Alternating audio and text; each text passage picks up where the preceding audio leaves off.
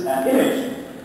But I'm talking about code area, this is all text. Well, yes, it's text, but because it's WPF, we can extend what is possible inside Visual Studio, right here, Visual Code Editor, to such an extent that I got this one online, and I'm able to place, let me drag and drop, there we go.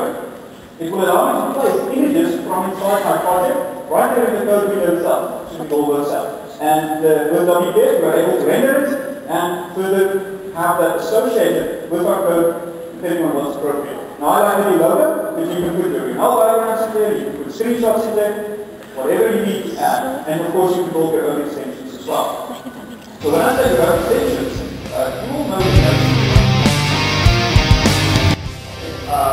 designing and testing your website. First off, Expression Web is really a tool that is meant for designers. Folks who are creating the front end of a web application. It has support for ASP.NET, PHP, and all that kind of stuff, but its strengths really are in the design side of things.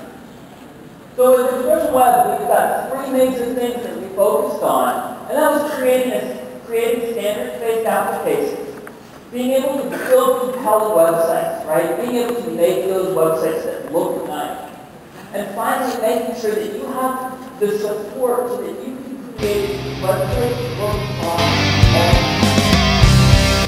have Office web applications. It allows you to open your client-based applications in a browser and treat it exactly like it's a client, yet you don't need a client on your box.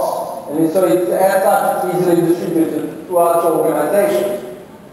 Right. So, if you want to filter through more, you can filter through and then you can find exactly the document that you were looking for. If that is not good enough, you can use search. And let's say we're looking for trade.